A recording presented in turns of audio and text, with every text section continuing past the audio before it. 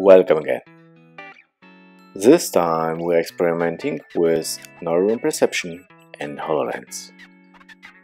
It was not so easy technically to get this to run because HoloLens is based on universal Windows platform, and all the libraries which are common with Neuron Perception are more based on VR like HTC and another .NET version. But now it is working, so you see we can also grab an object, so we have some intelligence inside our libraries to get this interaction.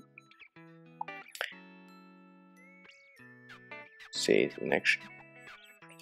So it is feeling like, like if you have it in a robot which you are controlling with your body, because you have a latency, so it is not like recovering your all movements. It is like a little bit latency delay, but still it is like a nice immersion if you're inside.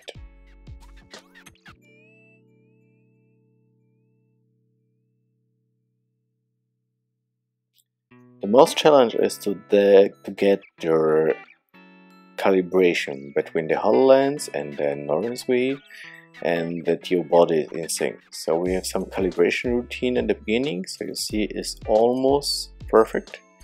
But the challenge is like in everybody skeleton or everybody body is like you have another proportion. So if your proportions are not identical with the model which you use in Unity or in the simulation, that all the movement are not perfect, even if the solution or the movement of every element is okay.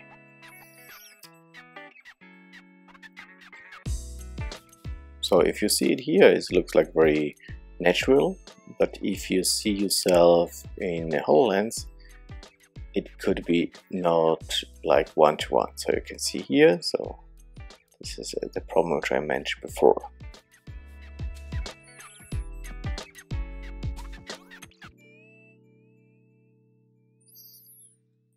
So as I mentioned, work in progress. We are doing collaboration with that, and this is like a big, huge step forwards in the direction we want to go in.